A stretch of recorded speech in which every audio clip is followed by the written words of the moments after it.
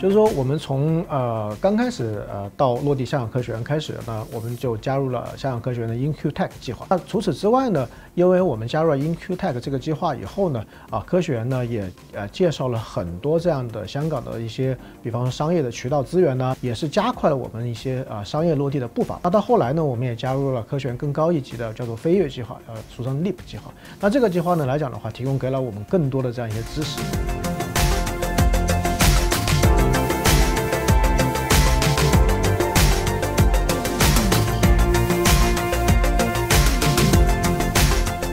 If we look back really 25 years, that was about the time I was helping my family business.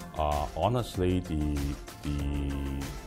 technology or innovation support from the government was very limited at that time.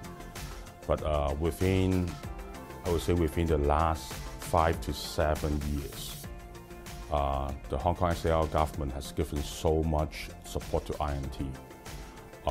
Some basic numbers would be like putting in 150 billion in INT, which is something that I myself had never seen before.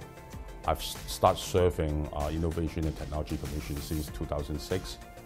So I would say the last 5 to 7 years, I always say it's a golden age for innovators in the National 14th Five-Year Plan and the GBA Development Plan.